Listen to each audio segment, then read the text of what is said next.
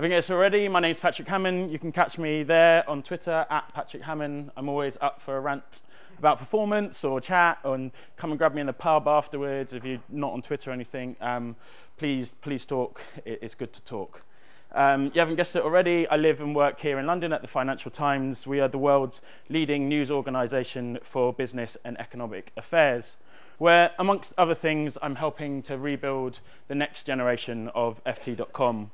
We're redefining how the FT delivers news, creating an immersive and personalized news experience for our users. But one of the core remits when we've been building this product is that we wanted to make it extremely fast. We've done a lot of research and know that speed correlates directly with engagement of our users, and therefore people coming back to our site, reading more news, subscribing more, giving us more money and paying my wages.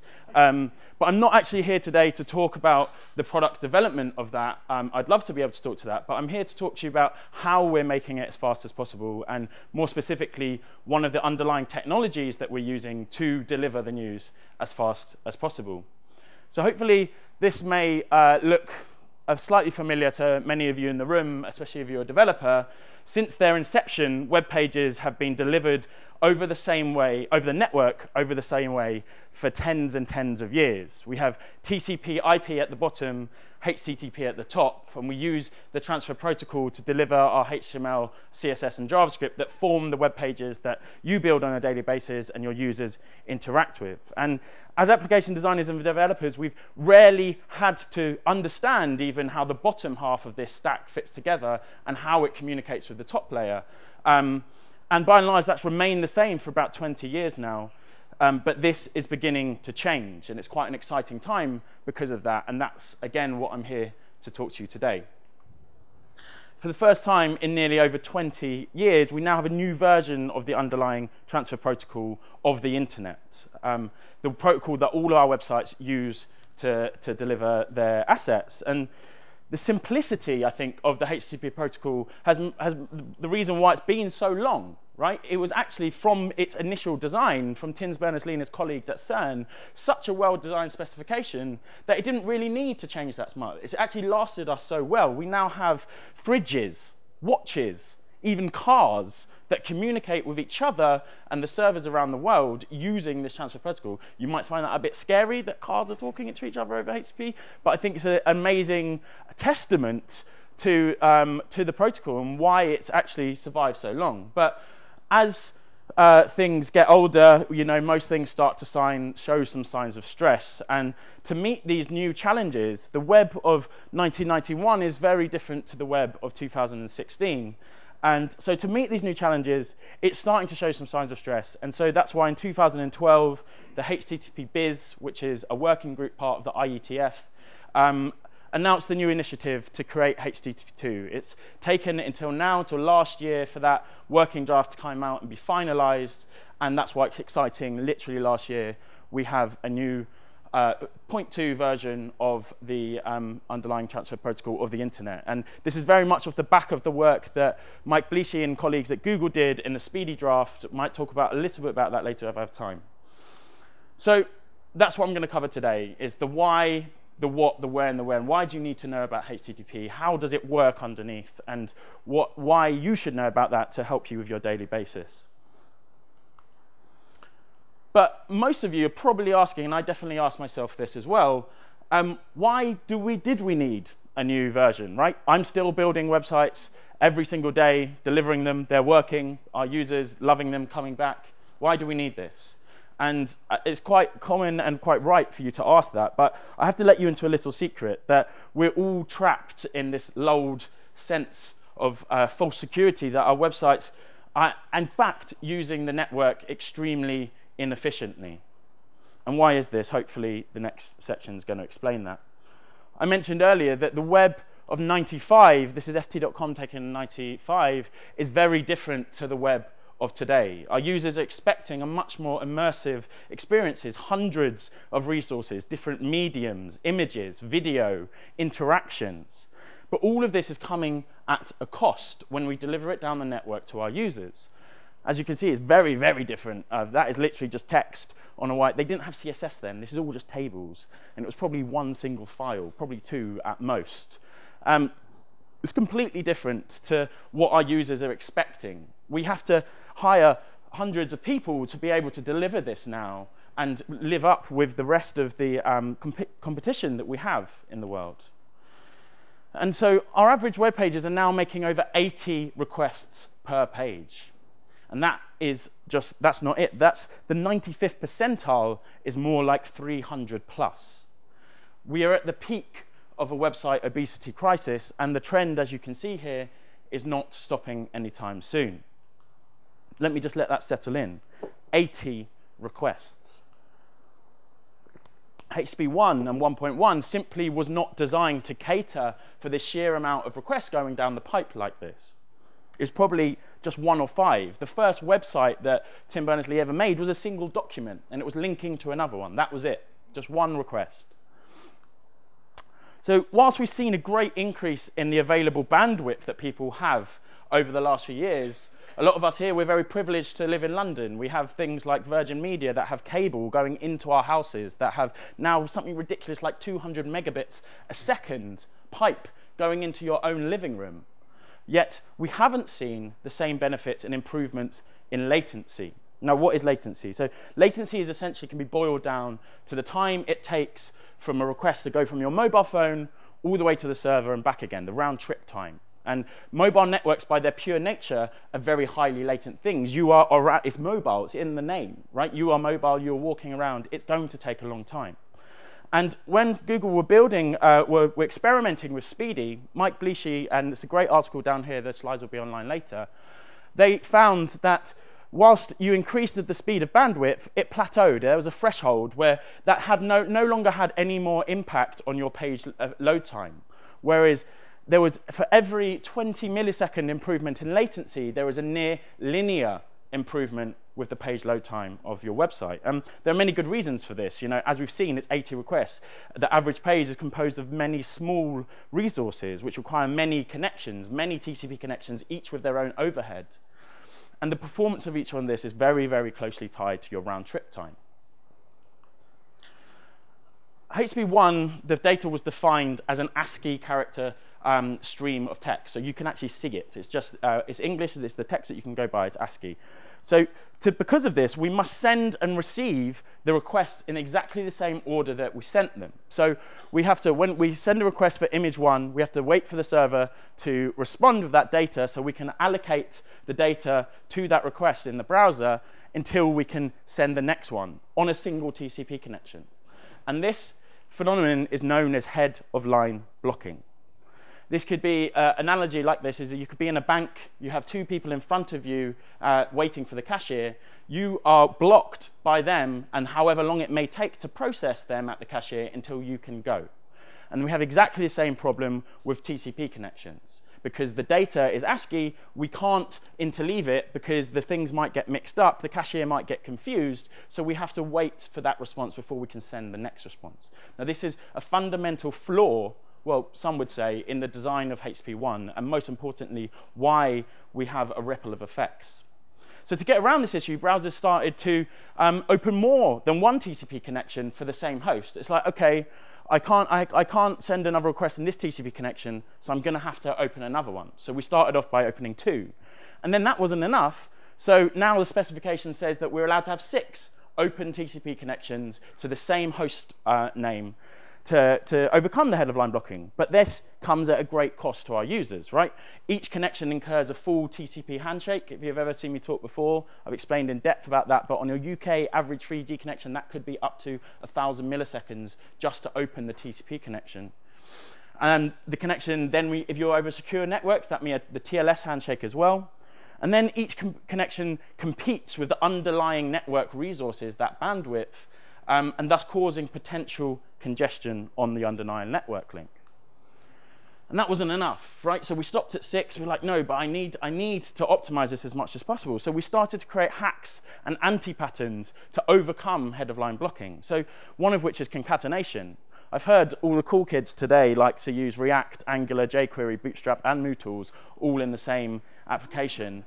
In fact, Seb just told me about my dear friend Ollie is actually using an architecture like that at the moment. He's no longer my friend. And so why I have the overhead of creating 5 connections when I can concatenate that into a single file, and therefore I only need to open one TCP connection for this. And this is great, and I still do this on a daily basis. Most of you will have build processes that are concatenating these files together. But this comes at a cost, right? That's more CPU and memory overhead for your low-powered mobile device to download and parse all of that, even if they only need to actually execute 2 lines of mootools.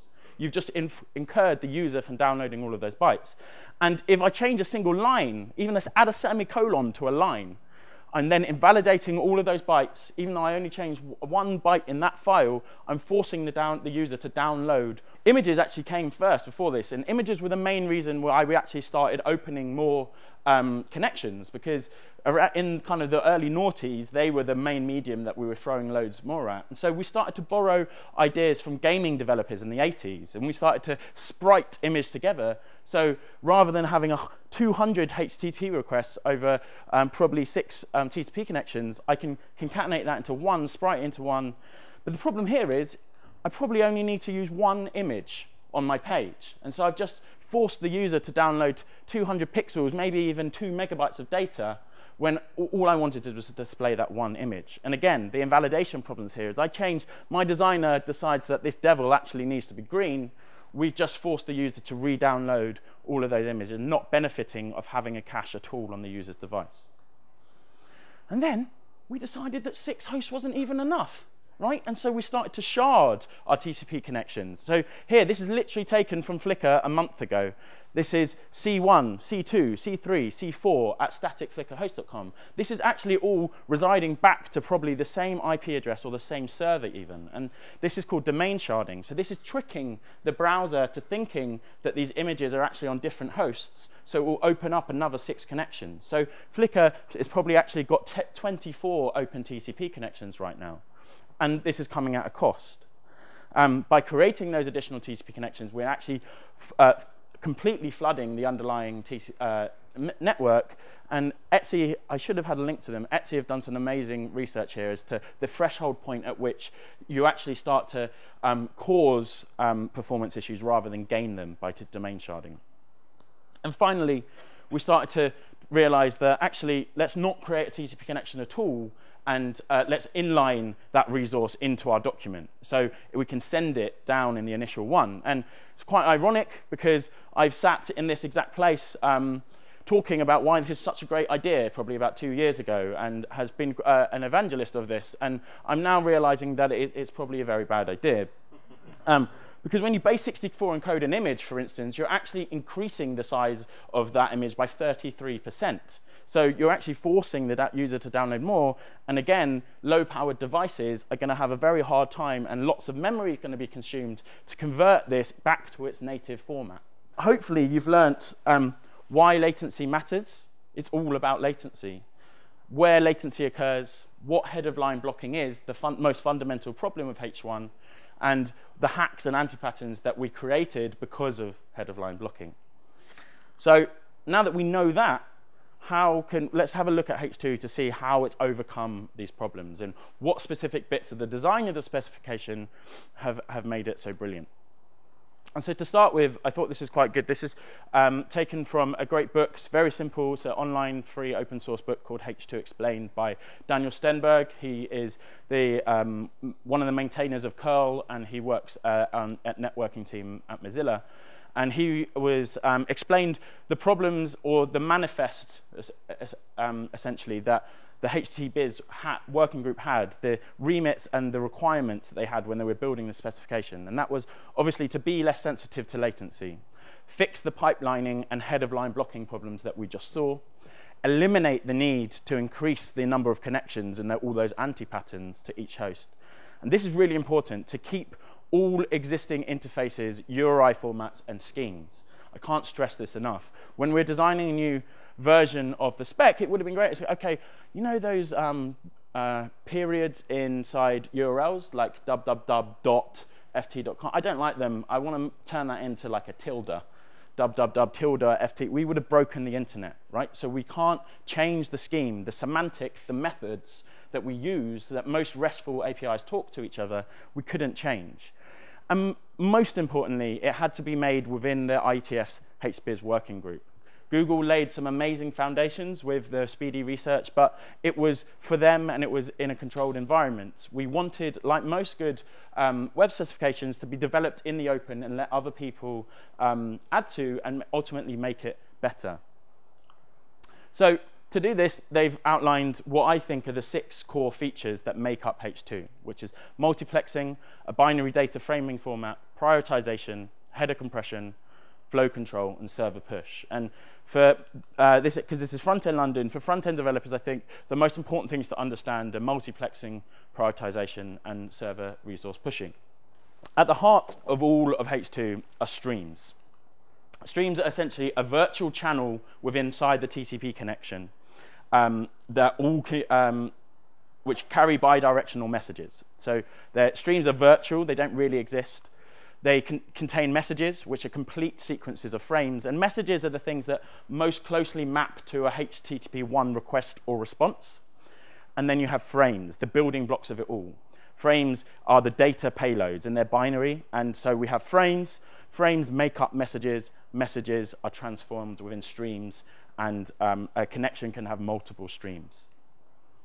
As I said, this is the building block, which is a frame. Each frame has a type, such as I am a header frame, or I am a data frame, or I am a push frame.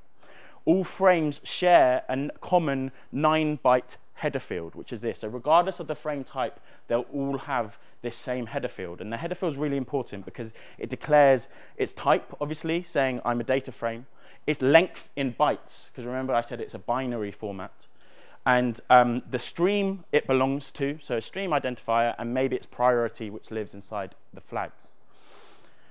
And so the data within the frame is actually represented as binary. And this is really important because it allows a frame to declare its length, say I am 20 bytes long. And this is the reason why we no longer have to open more TCP connections, because that means that I can interleave frames on the same connection. If the client, say the browser, is consuming that connection and it doesn't care about, say, stream 4, it looks at the length of this and it can just skip forward that many bytes in the buffer and not care about them. And it can interleave frames, put them in their own buffers, and re-stitch them back on the other side. This is the most fundamental piece of information about H2. This is what allows it to overcome the latency problems by interleaving binary data frames on the wire. The only downside to it being binary is that we can no longer inspect HTTP requests or responses on the wire. So you getting used to being able, in your dev tools, to be able to see the text of the raw response, unfortunately, that is going. But there's some ways to get around that I'll explain later. So here we can see how closely it maps from a H1 request to H2. So we'll have the header area in HTTP1. That probably will make up a couple of header frames, and then the payload, which will probably make up a couple of data frames. So all communication is now performed on a single TCP connection. And this is why it's so much improvement over latency. And here we can see the frames interleaved with each other, different streams on the single connections. Whilst this is going on, I can send header frames requests for stream 6 and stream 5, whilst I'm still getting data for stream 2, stream 3, stream 4. This is true bidirectional multiplexing happening right here. This animation is also extremely long. Sorry. Let's just wait for it to go. Cool. So, over the years, because of the inefficiencies of H1, browsers have had to overcome and create their own optimizations of how they optimize the requests that they send whilst they're rendering a page. And they do this by critical resource prioritization. Most browsers will have this baked into them. And so as your browser parses the HTML document, it will find the resources. And when it finds the resources, it's going to push these into a queue, essentially, before it actually sends them off on the network. Now, most browsers are clever enough that even if they found image 1 first before they found main.css in the ordering of the source, they'll prioritize the CSS file higher because they know they need that to be able to paint to the screen. So actually what they're doing here is they're creating artificial latency that they're purposefully delaying the request, even though they sent it. And I kept on going on about how latency is so important, and they're actually, on purpose, creating prioritization here.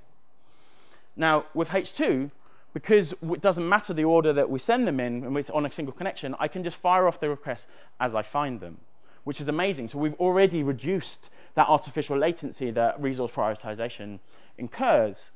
But the eagle-eyed in the audience will see that, OK, but what if I did still send image 1 first? Doesn't that mean that I'm going to get image 1 back first as well?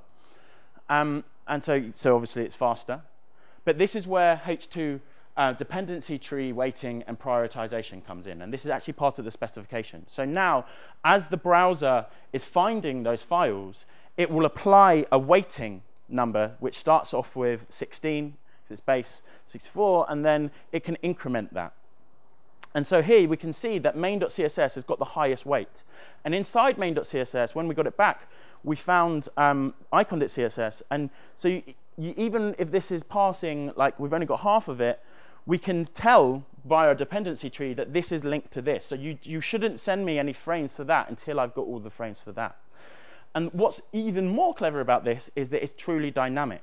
So if you imagine that we have a tab for google.com open and there's a H2 connection for that, the user opens another tab for google.com and focuses on that tab. Firstly, the great thing about H2 is we can share the same connection, but suddenly all the resources for that tab become much more important than the ones that still might be on the wire here. So in real time, we can change the stream weighting via frames and tell the server, actually now these ones have become much more important. Another use case you could imagine, even on your website, a user hovers over a button, they click on the button, that opens up a carousel, and the carousel is a big hero image. Suddenly, that hero image, its priority becomes much more important than any other data. And we can communicate to the server via prioritization. This is extremely, extremely important. No longer do we have to try and trick the browser and hide resources from the pre-parser, because we can actually get the browser to do this work for us.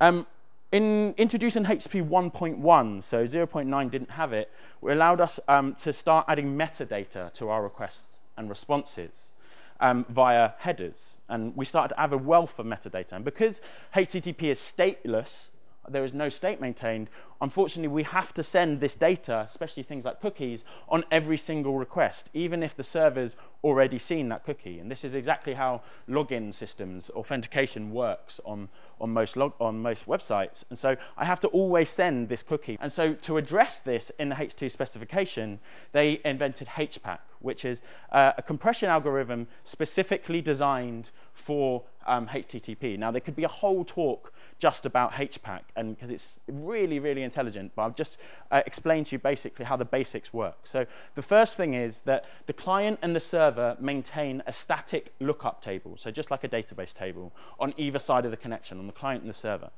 And in the specification, there is detailed the most commonly occurring key value pairings for headers, and they are assigned an ID number. And so whenever you need to send that value, you actually don't need to send the key or the value at all. You just send the ID, because the server will know exactly that. But the really intelligent bit is for the duration of that H2 connection, for that single connection, both the client and the server maintain a dynamic lookup table. So the first time I send this cookie header, on the server, it will be assigned a key of 64. The next time I want to send that same thing, I only need to send the key of 64 along with those, because the server's already seen this. Now, the problem here is this is actually maintaining state between a client and a server, and that's why things like CDNs have had quite a lot of trouble implementing H2. And then to send a new one, I just send that, and it will get assigned that. And then all of this data is then Huffman encoded, which is the same algorithm that compression algorithm that gzip uses to reduce that footprint even more. It's incredibly, incredibly intelligent. Please, if you're interested into that kind of thing, go and check out the HPAC spec. And finally, before moving on, the final feature I wanted to discuss about H2 is server-side resource pushing. As we saw earlier, I have to send a HTML request, my GET request for my index file, wait for the server to process that. I then get that back, I start parsing the document, I find the CSS file, and then I send a request for that. Now, that's extremely inefficient because I've had to wait for the server to process that, even though as application designers and developers, we know that the next thing that the browser is going to request because of resource prioritization is main.css. And I always know that when index.html is request, the next thing they're going to request is that. So what if we could intelligently tell the client that? So with H2, I make that request. Whilst I'm processing that, maybe that dynamic file, I can push the resource, the data for that main.css file, even before the clients even got any of the index file and before it would normally parse and find it. So we've dramatically reduced the latency that it might take for that normal round trip. Now, the eagle-eyed in the audience would notice that the push promise frame, so this is a new frame type, just like the header and data frame, the push promise frame must be sent as part of the specification before any data frame of the initial resource. And why is this? Because you might get into a race condition, that if I had sent the data frame first, the client might be so fast that it would then find the CSS file, and then you're actually sending more of the bytes, too many bytes as possible. So as part of the spec, push promise frame must be sent first before any data frames with that file. Now, the even more keen in the audience would have noticed that what if the client already had that main.css file in its cache? So we now have a new frame type called reset stream. So this is the client saying, no, OK, thanks for that. I don't need any of the data frames for that stream because I already have it in my cache.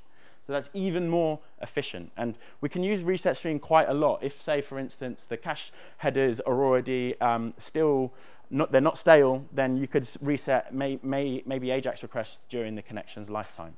And this is incredibly powerful. I can't stress that so much. This is truly bidirectional multiplexing of H2 connections in full effect right here. So we've learnt the building blocks of H2, which are streams and frames and binary data framing, resource prioritization, header compression via HPAC, and server-side resource pushing. Now, hopefully that wasn't too much information for you to take in, and that, I promise you that was the most techie, crazy bit of it all, of this talk. But the more what I personally feel about this, that the more I've learnt whilst working with H2 and reading the spec, the more I've become to be amazed by its design. And it is truly incredible compared to H1, and they've done some amazing work here. And I've only literally just skimmed the surface. It's a very large specification, but I do urge you to go and have a check and read it a bit more. But hopefully I've given you enough there to take home and apply to your day-to-day work. So the most positive thing I'm going to show you today is the current browser support landscape. We've got a global average of 70, and here in the UK we've actually got 77, which is amazing. Safari finally jumped on the bandwagon at 9, and that brought up the stats massively. And this alone was enough for us at the FT to know that it was worthwhile investing in. Out of interest, who here has deployed H2 into production? One person, great, and 2, awesome. That's good to see, but you know, that's hopefully why I'm here, to try and trying to get you all on the bandwagon. A much debated feature of H2 was its requirement for TLS, that you have to be serving your website over HTTPS, and probably that might be a reason why most of you in the audience aren't using it yet. And the original Speedy specification, it actually was a requirement, but they dropped that in the HBIS working group, and it no longer is. But so they've got a lot of stick for that, and I actually agree with them. One, because I think we should be making the world a more secure place. But 2, in the Speedy experiments, they found that many of the old middle boxes and proxies, so the internet's actually made up of lots of cables and boxes that get eaten by sharks under the ground, under the sea. And if those proxies didn't understand the packets that they were routing, they would drop them. So in the Speedy experiments, they saw between 10 and 15 packet loss for all connections. And that's why they enforced TLS, is by creating a secure tunnel, you're ensuring that no middle boxes can be inspecting the packets. Who here has heard of Let's Encrypt? Awesome. That's great. And so you have no reason for your site not to be delivered over HTTPS now, where there is a free open certificate authority that makes it so easy for issuing and reassigning certs. Ilya, it would be really good if you get someone to come and talk about Let's Encrypt, because I think more people need to know about it. So once you've got TLS set up, you start observing your own traffic. This, when we started our H2, it's obviously gone up a lot more, was what our stats were like. We started to talk to our stakeholders, explaining the benefits of HTTPS and H2 and what might happen to those other users. The server support is looking really good. Most of you probably serve your websites using Nginx or Apache. They both support it now. This is actually about to change. I need to update that. Jetty, if you're using Java, IIS for Windows, the support is all there for the actual servers. Sadly, the CDN landscape's not looking that great, but it's getting better. Akamai supports it. Cloudflare, no sign from AWS CloudFront yet. Fastly have done it. They've actually got the best implementation at the moment, and I'm not being paid to say that, even though I am a customer. It's just that they've chosen the best H2 server, something called H2O. Akamai's just about to release push. But I heard we all like to deploy our software in the cloud these days. Don't know why, it rains a lot up there. Oh, that was a terrible joke. The service providers, their internal networking stats are very bad. Google App Engine are the only people that have native support for it. AWS have not mentioned anything on their ELBs yet. Because Heroku's on AWS, we're not going to see anything there anytime soon, I don't think. So that's great. You've upgraded your server software maybe. For some of you, that's as simple as that. How can I start using this? The approach that we first took at the FT is it's probably easier. You probably already serve your static assets, your images or your CSS off something else other than your application server. So why not just put a CDN or a proxy in front of those? And you don't need to worry about that because that's going to probably take a lot longer to upgrade your origin. Or stick a proxy in front of your origin that can speak H2. I know a lot of businesses have going for this approach. This is in fact how Fastly did it as part of their CDN work. And then finally, hopefully in a couple of years, we can just, all of our servers will be speaking it natively. So once you're H2 capable, it's time to start considering how you're going to optimize your resources on what you want to push. So here's your typical critical rendering path. We have to request the HTML file. We then parse it, we get the CSS, we have to block, waiting for that. Then we get our fonts, we have to block, waiting for that. So obviously to me, the most important things that you should be pushing are your critical resources. And look already the impact that has on the timeline, the amount of latency that we can be reducing. There's been a lot of debate within the W3C of how, as developers, we declare the resources that we want to push. So the most common way of doing this now is via the link header and using the rel preload attribute. So this is me saying that style.css, I want you to push this. And Apache, Nginx, and H2O have all taken this as their implementation of pushing resources. You can also do that via an element, but that's probably far too late. The client would have already found that. So you should do it as a header.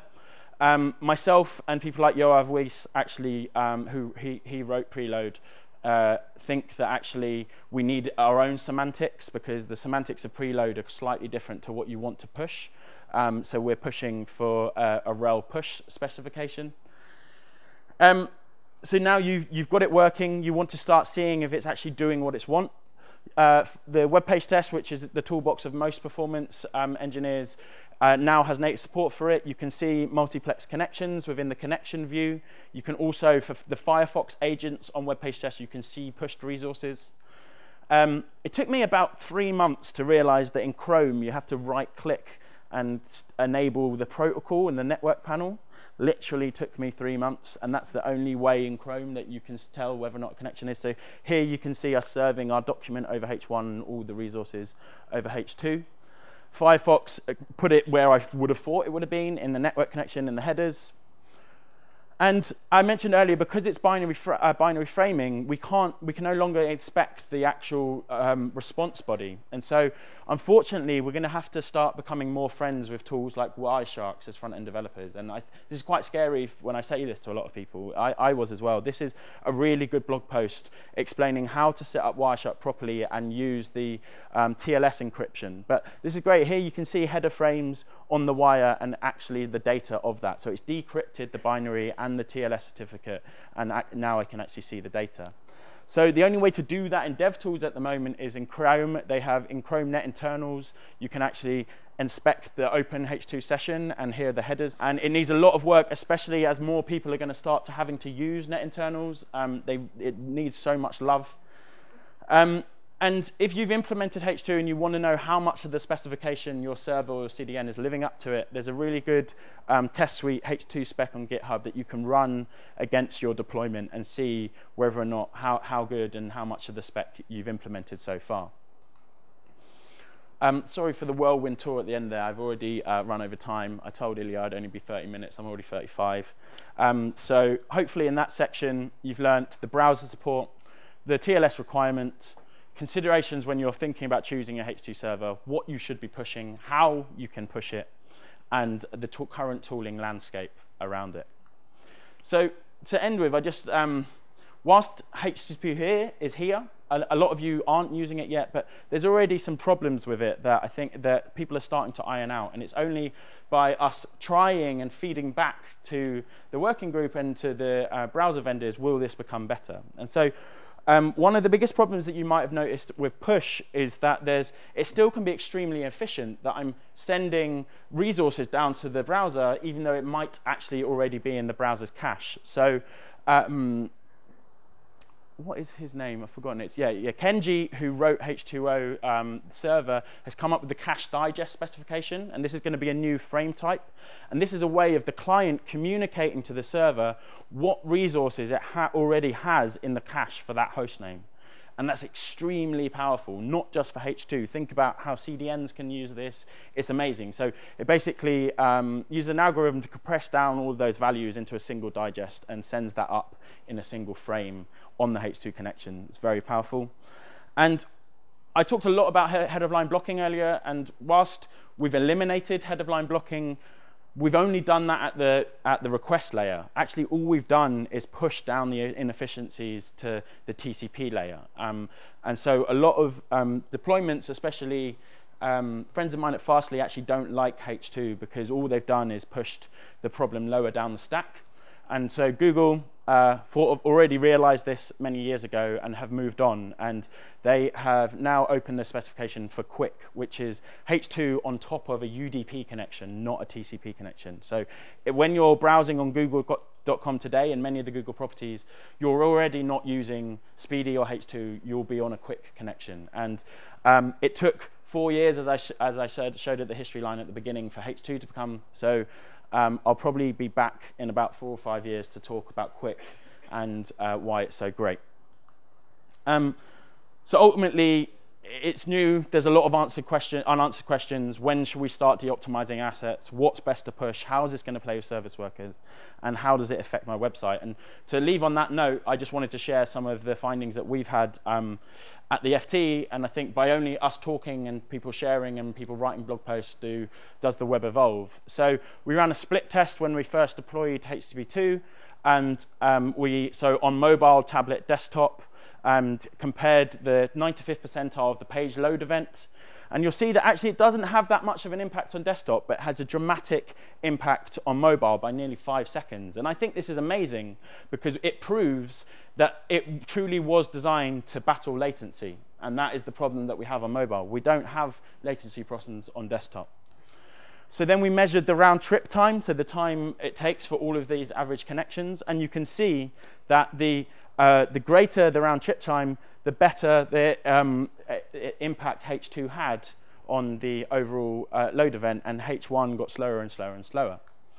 And finally, this is actually where desktop did. We've started some experiments with push, and you can see here that we've shaved 1,000 milliseconds of our start render by pushing CSS files. And I've been working in performance quite a long time now, and I've never had a single technique that's been able to cut that amount of time off. So it's incredible. Go and use it. Come and chat to me afterwards. I'm so sorry I've gone over. Thank you very much. Oh, God, there's more. The performance basics still matter, right? A slow website on H1 is still going to be a slow website on H2. You need to think about the performance basics. Optimize your first render, compress, minify, optimize, reduce DNS lookups, use CDNs to reduce your latency, and come to London Web Perth. We host it at the FT. I'm a host. Sorry, I had to plug that. If you want to find out more about performance techniques, come to that. Thank you very much. That's the end. The slides can be there.